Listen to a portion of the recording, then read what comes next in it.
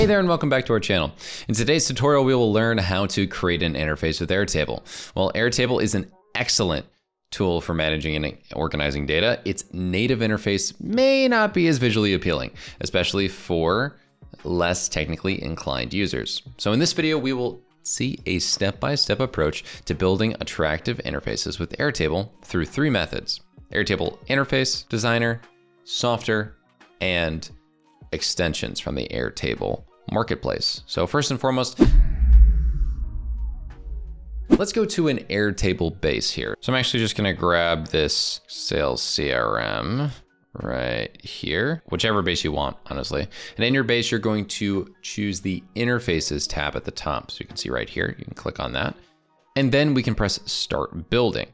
So you can pick between choosing a form or a interface. So I'm gonna press Interface, and then it shows exactly how this works.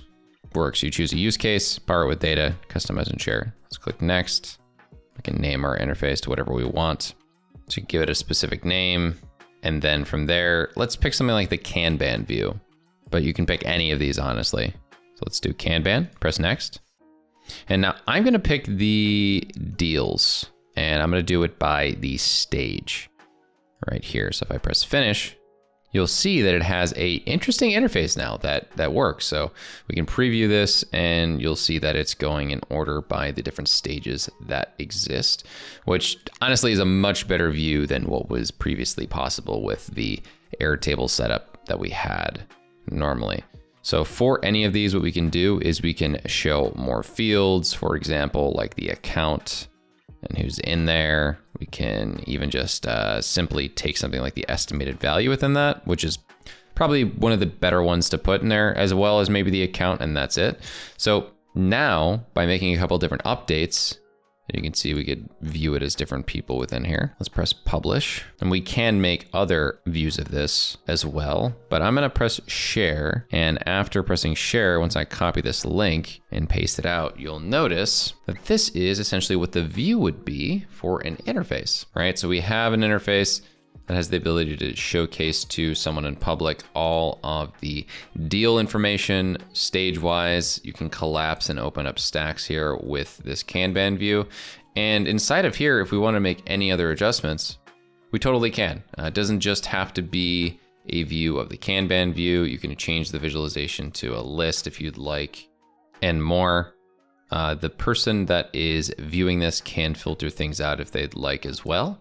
And on the back end, you totally can make any updates in here to adjust things. You can add action buttons as well, which is really cool, and make adjustments here as well. Showcasing the elements, you can add different tabs and drop downs here, which is really cool in order to make multiple views too. So it's a pretty simple and effective builder. It's not necessarily gonna be anything that's groundbreaking. I'd say that it's solid, but it doesn't necessarily have that groundbreaking level of support that you're going to be looking for with a front end option.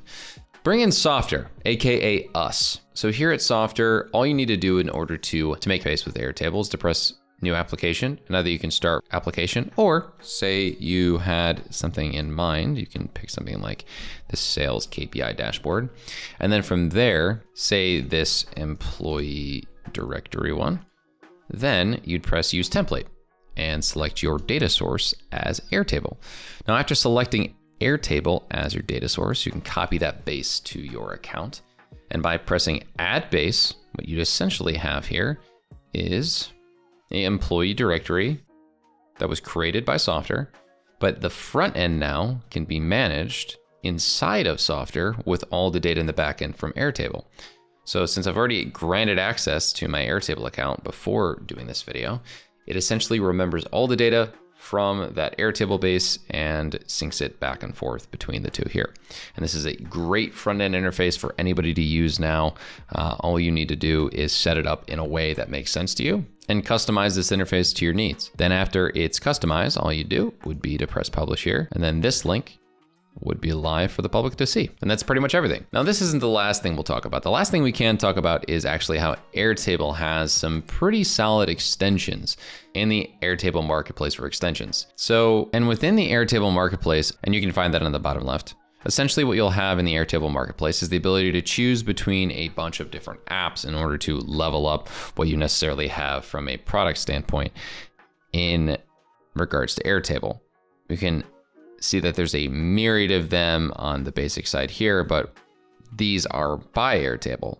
For example, if I wanted to level this up, I could take this Miro extension and add it. Now, by adding this extension and selecting my base, what essentially you'll see here is that this extension allows you to then connect a Miro board once I sign in, and I can pick any specific board to embed right here. And then within here, you'll see that this pops up this workflow that I have inside of Miro, and I can pop up on the side here, and you can add any other extensions that you'd like in order to elevate the interface that you have while working inside of Airtable. Now, this is something that we talk about in other videos, but it does end up costing money because some of these extensions do have a monthly fee. And you can take advantage of all these extensions by checking out the marketplace. So make sure to check out the marketplace for any possible extensions to your Airtable today. So now you know 3 distinct methods for building interfaces for Airtable data for different preferences and requirements. You can choose the method that suits you best, whether it's using the native Airtable interface designer, Softr for enhanced customization, or extensions from the Airtable marketplace for specific functionalities. We hope you found this video helpful, and if you liked it, make sure to smash that like button and consider subscribing for more insights into Airtable and Softr. Thanks for watching, and we'll see you in the next one.